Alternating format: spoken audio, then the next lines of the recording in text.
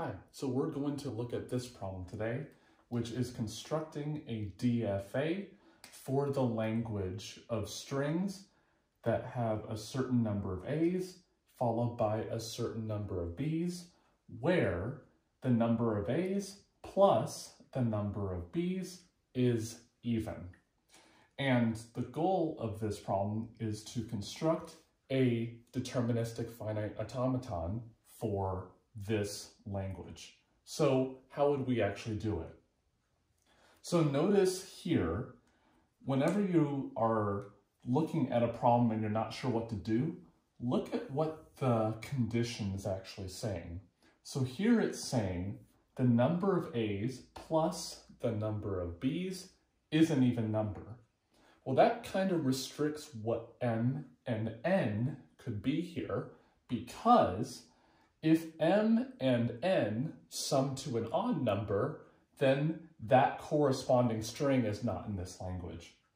So this actually gives us two possibilities, one of which is that M is even and N is also even. And the other case is M is odd, but that implies that N is also odd. Okay, well, we could make a DFA for the first one, a DFA for the second one, and we want all the strings such that they're in camp 1 or in camp 2, but this is actually way too much work. We can approach this more directly. So when you're focused on problems like this, where there's no condition like something and something else, always try to approach it directly, and this is no exception. So notice something interesting about this language. There's a certain format of the strings that the A's have to come first and then the B's have to come second. So because the A's have to come first, well, we have the cases of where M is even and odd to work with. So let's start making the DFA then. Well, of course, there always has to be a start state, no matter what the DFA is. So let's just call the start state Q0. And if we want to consider the case of where M is even, then we can build a simple two-state machine for it, namely this one. Because if we have an even number of A's, we'll end up back at Q0. If we have an odd number of A's, we'll end up at Q1. And this will actually be really helpful for us. So consider the case of where we have an even number of A's, which means we end up back at Q0. So what do? Well, we're in this camp right now, which means we gotta accept the strings exactly when we have an even number of B's. Well, it could be 0 B's, or it could be 2 B's, or 4 B's, or 6 B's. So we can just do a simple construction on this existing DFA like this. So consider any string of this form. So what does that tell us? Well, that means that if M is even and N is even, well, let's see what happens. Well, we have a certain number of A's and a certain number of B's. Well, in order to get to Q0, we have to have an even number of A's. And then if we have an even number of B's, we end up at Q0. But there's one problem. So if we look at this DFA, we see that it accepts A, B, B, A. Because if we have 2 A's, we end up back at Q0. 2 B's gets us back to Q0. 2 A's again ends up at Q0. So that means it's not of the form of the strings that we want. So what can we do about that? It's something to notice here. So notice here.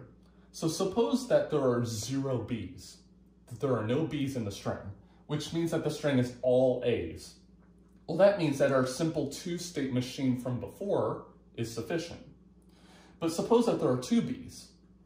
Well, that means that we need to not come back to Q0, because if we come back to Q0, then we can have this behavior of A's being read after B's. So my suggestion here is to go to another set of two states, like this.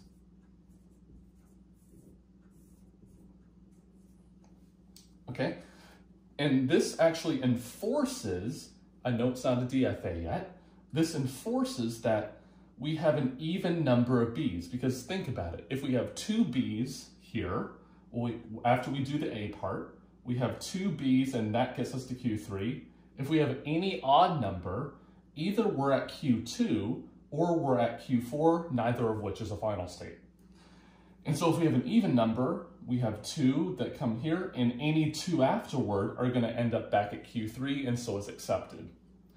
It's not a DFA, of course, because there's no transition currently on A from any one of these states. But that tells us, because we're reading a B on this transition, that means if we read another A, then it's not of the form that we want in the language for the strings. So in fact, we can make a dead state for these. I'm going to call it D. That loops on everything, A and B, and transitions from each of these three states on A. So if we're in any one of these three bottom states and we see an A, then we should never accept the string, which means we go to D. Cool. So now we handle this case. Now let's handle the other case of whether when M is odd and N is odd. So that means we're in Q1 right now after reading an odd number of A's. Then we have to read an odd number of B's.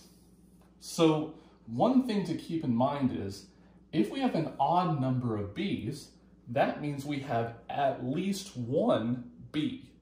So we can do a similar trick that we did down here, but over here. So instead of two B's to get to a two-state little machine to compute an even number of B's, we're going to do something different. We're going to have one B to a state called Q5, and here we're going to oscillate between two states with B's. And when is an odd number of B's? Well, let's see. So in Q1 we have 0 B's so far. Q5 we have 1 B, and every two more we're going to get an odd number of B's. So 1 plus an even number is, of course, odd. So that means that in Q5 we should accept. And like before, like these states down here, we need to have transitions on A that go to a dead state because we want to have a string that's not in this language to be not accepted. So from Q5, we're going to have a transition on A, and from Q6, a transition on A2. And that completes this DFA.